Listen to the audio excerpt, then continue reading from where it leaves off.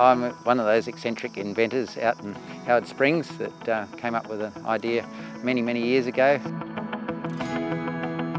Many years ago, my brother and I were working under heavy earth-moving equipment and was either lying on the ground in the dirt underneath it or in a pit that was never the right depth. And I thought, gosh, there must be a better way of doing this.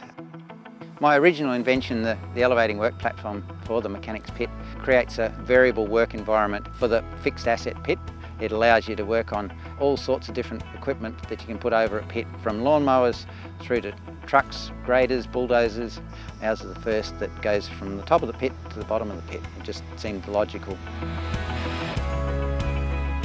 It's been adopted right across northern Australia, especially in northwestern Western Australia with Port Hedland, and now it's gone from Australia to New Zealand, and we recently did one in Iowa in the United States. And then there's another company in Canada that wants to do the same there. So its flow on has been really positive and exciting.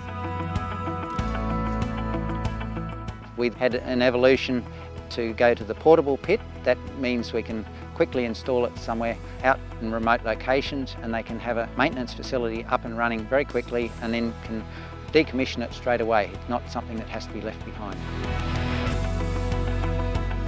Jobs that I do, I'm always looking at a more efficient way of doing things. So I suppose, yeah, I would consider myself an innovator and enjoy it too. I find my best thinking is when I'm doing something totally different, like walking the dogs or doing some gardening. It clears my mind and I'll suddenly think, oh yeah, that's how I can get around that. And I can then come up with the solution, and away we go. Because we're isolated, we have to think outside the square. We have to be independent. You have to come up with ideas and answers to solve your problems. You can't just rely on going to Sydney round the corner or Melbourne. You have to do it yourself. The recipe for a successful innovator is dogged determination. You'll get setbacks. You've got to have a passion for it to keep going, but you've got to keep pushing through and you've got to find a way around it. There's no other thing other than, yeah, determination.